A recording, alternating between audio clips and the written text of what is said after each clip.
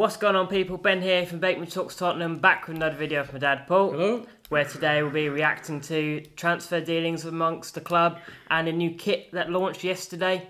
What do you think to the kit? Blue sleeves back, a bit of stripe at the bottom. Yeah, it's different. I think it'll be alright. We need to see it sort of en masse, but sure, it looked quite smart. Yeah, I think it's one of the nicer ones, definitely in recent years. And I'm not a big fan of the prices of it, but I think it is a very nice kit and it's going to look quite nice for the players to wear and to see around the place.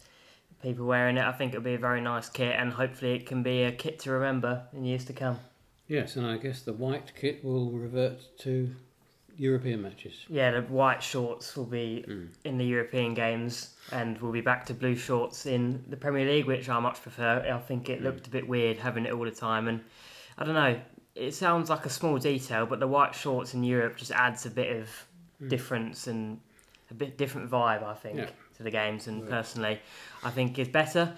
But in terms of transfers, Spurs announced today that Ivan Perisic, Eric Dyer, Japhet Tanganga and Ryan Sessegnon have all left the club with their contracts expiring.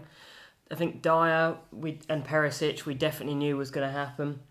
Perisic with that big injury, he went to Croatia, and his age.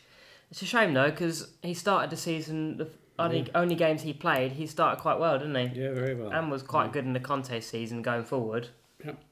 So it's a shame. Well, I think it was always going to happen, but it does mean that there's space to be signing attackers, isn't it? We need to get some players in. But Perisic had some great moments for the club. Look back to our first Champions League game in a couple of years. He got the 2 assists for Richarlison to score that game against Marseille that we were there. Also got an assist in the Sheffield United game last season from a corner we won late on. So he's had some big moments in the Spurs shirt, Perisic. Yeah, he has. And shame to see him go, but I can't imagine he'll be playing for many more years in his career. No. And we wish him the best of luck. And Eric Dyer, a player who's been at the club for a long time, and he's off at Bayern Munich, obviously, and played quite well for them at times, hasn't he? Yes, he has.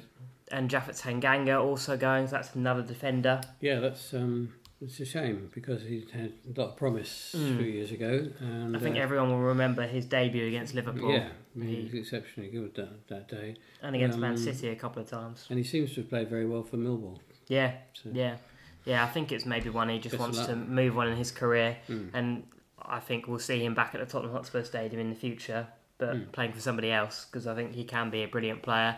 And yeah, like you said, we've seen some great moments under him, particularly his debut, I remember, against Liverpool, clearance off the line. Man City played quite well against Sterling in the win under Nuno. So, yeah, it's a shame to see him go. Yeah. One of our own, but we move on. And then finally, Ryan Sessegnon's also left the club. Yeah. A player that we signed in that, what turned out to be not great summer window of Lo Celso and Ndombele, Sessegnon, and I can't remember who the other player was now off the top of my head, Jack Clark, I think it was. What seemed to now have been a bit of a disaster summer window, that. Yeah, it feels very sorry for him. You know, he's had so many injuries. Yeah. And surgeries on both hamstrings. Clearly a talented player, but never really had the run of games to get into what he shows what he can do. Every time he had a couple of games, he picked up another injury, didn't he? So I think it's probably the best for all parties. We can't really afford to be paying the wages, unfortunately, of a player that isn't very fit. But it would have been nice to maybe see him have a go. But then he's not going to get in over Destiny or Mickey playing left back. So there's not much point for his sake sticking around either. So you'd like to hope he can get a club at maybe lower end of the Premier League. You'd hope maybe. It depends if someone's going to take a punt on his injuries. Ipswich, could they get him as a potential Leif Davis backup? Who knows?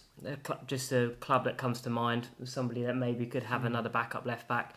Ipswich, maybe. Would they be willing to take a punt on him? Don't know. It's going to be very difficult for any club too with his injuries, but he showed at Fulham that he can be a great player on his day.